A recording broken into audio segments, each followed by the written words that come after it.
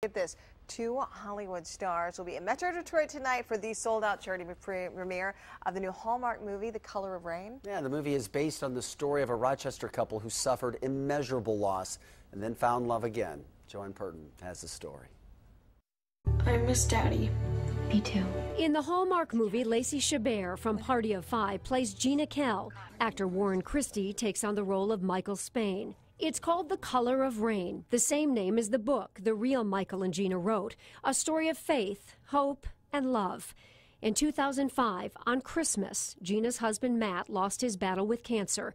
6 weeks later, Michael Spain's wife died of brain cancer. 2 people grief-stricken with young kids to raise.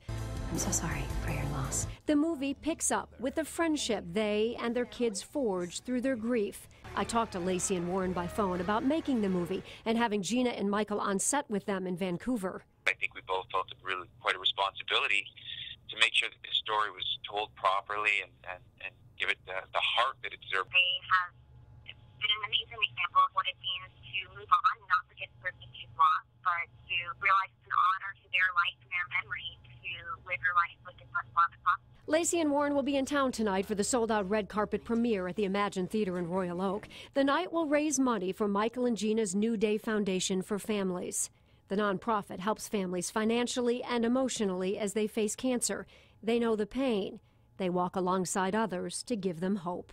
If you don't have tickets for the premiere, you can watch The Color of Rain when it premieres on the Hallmark Movie Channel on May 31st at 9 p.m. I'm Joanne Purton. Back to you.